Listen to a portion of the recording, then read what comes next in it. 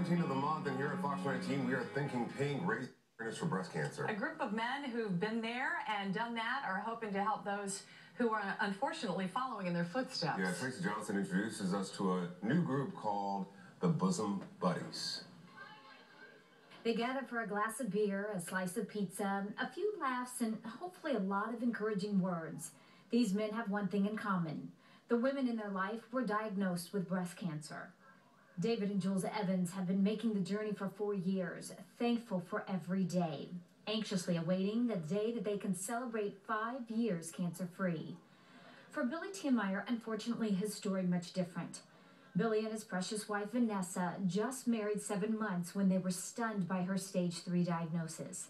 Both David and Billy hope that their experiences can make it just a bit easier for the next guy who will be knocked to their knees when they hear that their wife, mother, grandmother, aunt, or friend has breast cancer.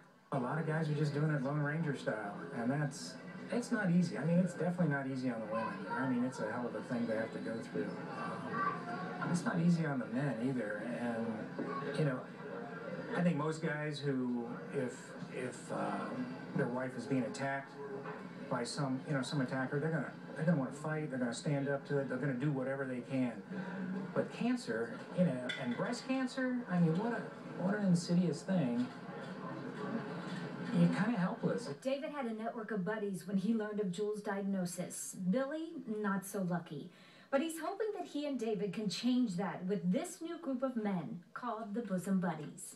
Having a network of men to go to and talk to, because there's certainly a lot of men in my position, and the problem is trying to get them out to talk about it, or even just to hang out, or hey, I've been through this, here's what worked for me, here's what didn't.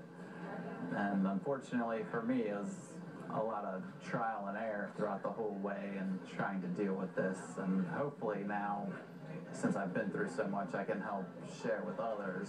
Patty Stump and Mike Schroeder own West Shore Pizza in Mason, both breast cancer survivors, but never imagining that their restaurant would become a gathering place for those making the journey that seems so daunting. And suddenly your wife has breast cancer. I mean, I think the normal thought pattern is kind of doom and gloom, and I think this would be a really good way for people to get it out of their mind, or what it is, to ask questions and get answers that I think that they would probably take more to heart than maybe even from the doctors. The Bosom Buddies group meets once a month.